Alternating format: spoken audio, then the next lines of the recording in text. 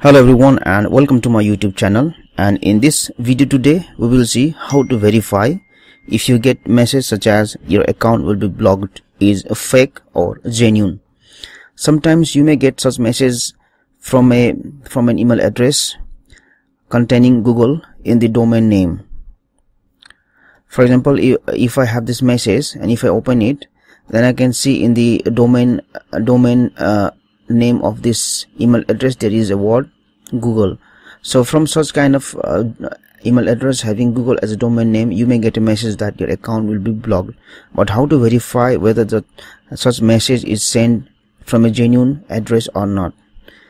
If you see this kind of yellow key icon in front of the email address, then you can be sure that this email address is genuine.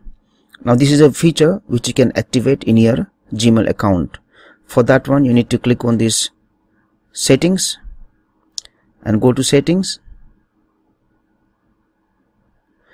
go to labs, and if you see there is an option here, authentication icon for verified sender. Right now it is enabled.